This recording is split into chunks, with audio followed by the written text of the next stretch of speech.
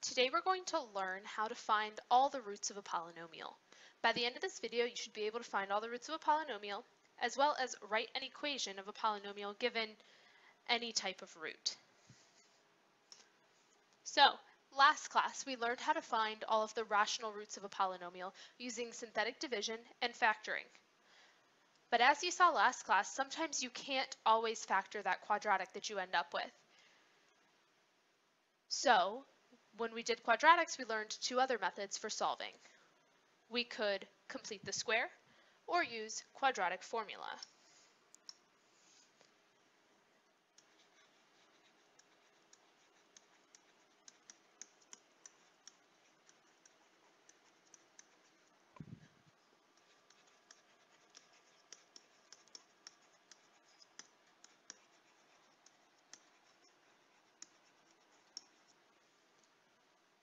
So on this first example, we're asked to find all of the zeros of this polynomial.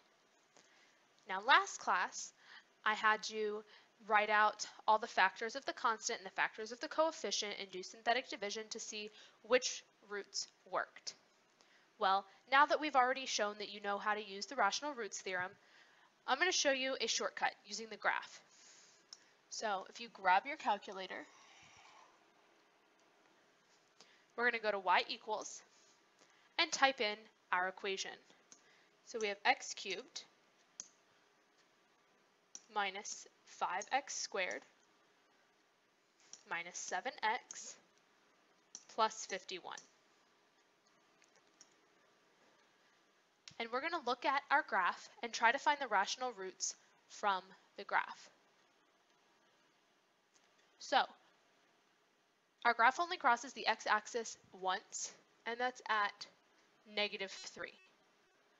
So instead of having to use the rational roots theorem and find all of those possible roots and test them with synthetic division, we're just going to go ahead and do our synthetic division with -3, because that is clearly a root from the graph.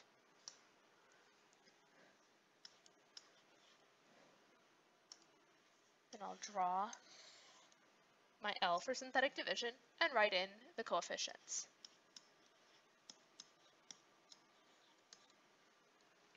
Then I'll just do synthetic division. Bring down the 1, multiply, add, multiply, add, multiply, and add. We ended up with a remainder of 0, which is what we want. So now if I write out the quadratic, we have x squared minus 8x plus 17. And then we want to solve this quadratic. So clearly there are no numbers that multiply to 17 and add up to -8. So we either need to use quadratic formula or completing the square. I'm going to go ahead and use completing the square with this problem. You could use either. So just as a reminder, if you're completing the square, the first step is to move the constant to the other side of the equation. If we had an a value other than 1, we would need to divide everything by a. But a is 1, so we don't have to worry about that step. The next step is to do b, which is -8, divided by 2, which gives us -4, and square it, which is 16.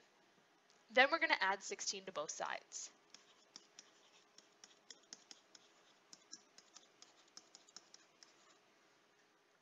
Then I can factor the left side of the equation and simplify the right side. Then I can take the square root of both sides. Remember that the square root of -1 is I. Then I can add 4 to both sides. So from completing the square, I get 4 plus or minus I as my roots, and then from synthetic division, I know that x is also -3. Now, we can check our answers on the calculator. Remember how to use the Polysymult app? Go to Apps, Polysymult, Polynomial Root Finder. Now, order is the same thing as degree, so we have a cubic, so the degree is 3. We always want it to be in a plus bi mode. That way it'll give us complex solutions. Then we just type in all of our coefficients, exactly how we wrote them for the synthetic division. So I have 1, -5, -7, and 51. That gives me -3, 4 plus I, and 4 minus I, which is what we got from doing all the algebra. Let's take a look at another problem. So again, we have a cubic. I'm going to go to the graph to find one of my rational roots.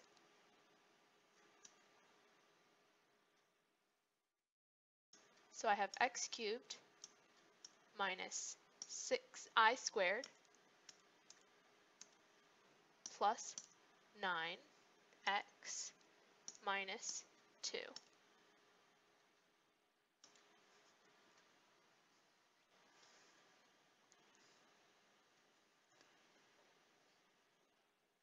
So we can see that the graph crosses the x-axis in 3 places. There's some decimal, maybe 0.3, 0.4, something around that, 2, and then 3.8 or something like that. So we're going to go with the obvious one, which is 2. The other 2 we'll figure out after we do quadratic formula or completing the square. But let's do our synthetic division with 2.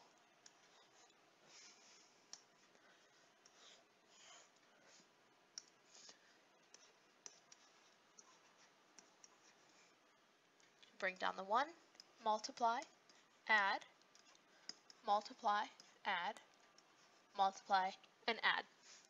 So again, we end up with a remainder of 0, which is what we want. So the quadratic we're left with is x squared minus 4x plus 1. So this is not going to be factorable. We could use either quadratic formula or completing the square. I'm going to go ahead and use quadratic formula with this one. That way we can practice using both completing the square and quadratic formula. So if we're using quadratic formula, recall that the formula is x equals negative b plus or minus square root of b squared minus 4ac all over 2a.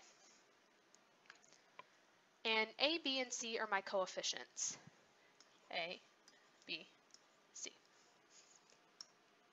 So I can go ahead, do the discriminant, which is the part inside the square root, b squared minus 4ac.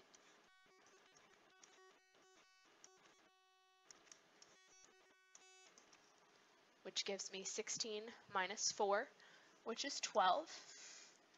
So when I plug it into the formula, I get positive 4 plus or minus square root of 12 over 2 times 1. The square root of 12 can be simplified because 4 is a perfect square and that is a factor of 12.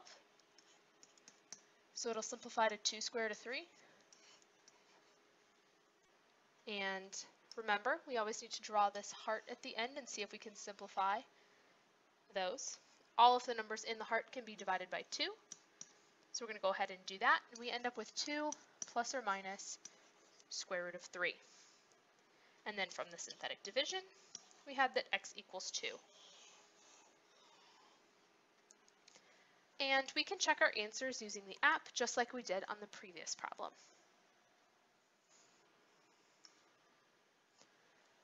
So a couple other theorems to be aware of. We have the complex conjugate theorem. We use the word conjugate in our quadratics unit. The complex conjugate theorem says that if a plus bi is a 0 of a polynomial, then a minus bi is also a 0. The irrational conjugates theorem is similar. It says if a plus square root of b is a 0, then a minus square root of b is also a 0. And this makes sense if you think about the methods we have for solving quadratics. If you use the quadratic formula, there's a plus or minus built into that formula. And if you complete the square, you end up putting a plus or minus in when you take the square root of both sides. So, if you are given some of the zeros of a polynomial, you can determine some of the other zeros. So here, if we know that 3 is a 0, and we know that 2 plus square root of 5 is a 0, we also know that 2 minus square root of 5 is a 0. We do not know that negative 3 is a 0 because the theorems only refer to complex numbers and irrational numbers. 3 is an integer, so that does not apply. If we look at the next problem, we know that 5i is a 0, so negative 5i is a 0. And since we know that 3 minus 4i is a 0, 3 plus 4i is also a 0. And in problem number 5, 7 minus 2i is a 0, and 1 plus 3 squared root of 2 is a 0.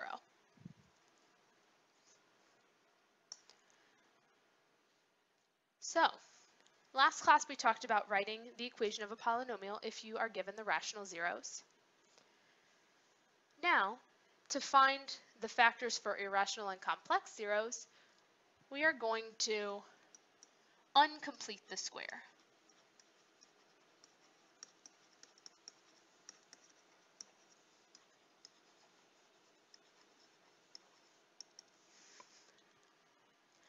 So we're going to do the process of completing the square backwards, starting with the roots and ending up with the quadratic. So if we know that 4, 1 plus square root of 5, and 1 minus square root of 5 are zeros of a polynomial, we can figure out what that polynomial is. Let's ignore the 4 for right now and let's work with the 1 plus or minus square root of 5. So if we think of this as an answer to a completing the square problem, we have x equals 1 plus or minus square root of 5. Now, I'm going to flip back to the first problem where we completed the square and refer back to those steps as we're reversing this process. So, here we ended up with 4 plus or minus I. If we go back one step, we want to move the number out front back to the other side of the equation. And then the step before that is taking the square root, so we're going to do the opposite of that, which is squaring. So first thing I'm going to do is move the 1 to the other side of the equation. Then I'm going to square both sides. Remember that when you square a binomial, x minus 1 squared, you are doing x minus 1 times x minus 1. You cannot distribute the square. That's not how things work. So if I do x minus 1 times x minus 1, I get x squared minus x plus 1. So I have x squared minus 2x plus 1 equals, and then square root of 5 squared is just 5. Then I want to move the 5 back to the other side and set it equal to 0.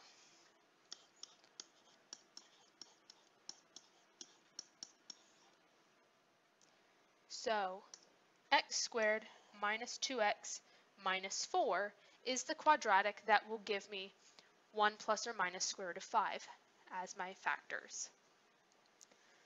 So we're going to take that, and we know that our other 0 is 4, which means that our other factor is x minus 4. And we're going to multiply those two factors together to get our polynomial. So if we distribute the x to the quadratic,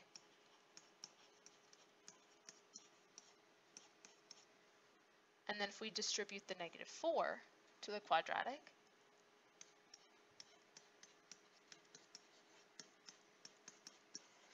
and combine our like terms,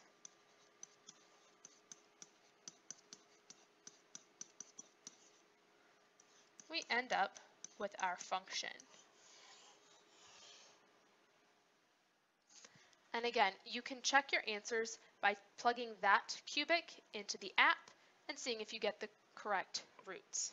Let's do one more problem. If we have 2i and 3 minus square root of 3 as our roots, well, these both have conjugates that are going to be our roots. So we have plus or minus 2i and 3 plus or minus square root of 3 as our roots. So we're going to have to uncomplete the square with both of these. So let's start with plus or minus 2i.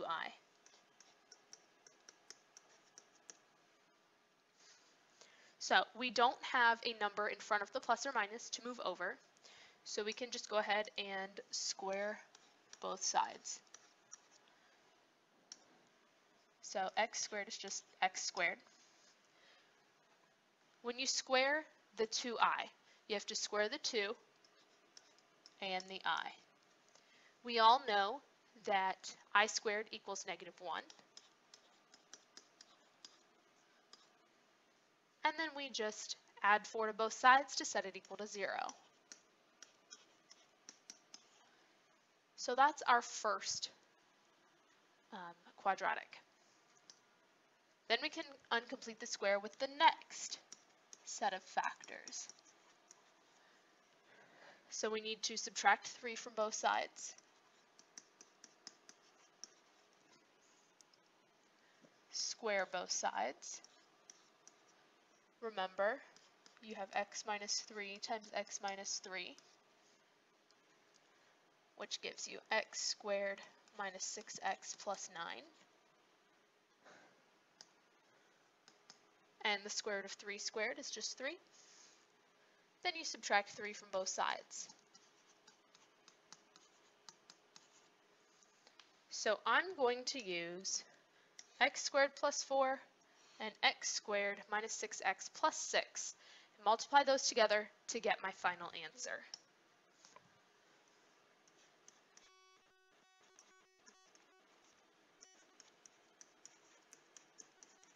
So if I distribute x squared to the second set of parentheses,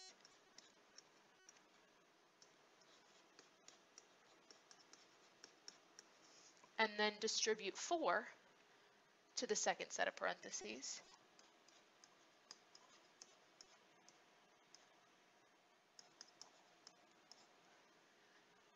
then all I need to do is combine my like terms. So I end up with x to the 4th minus 6x cubed plus 10x squared minus 24x plus 24 as my function. And again, you can check this in the app. You just have to make sure that you change the order to 4 because this is a 4th degree polynomial.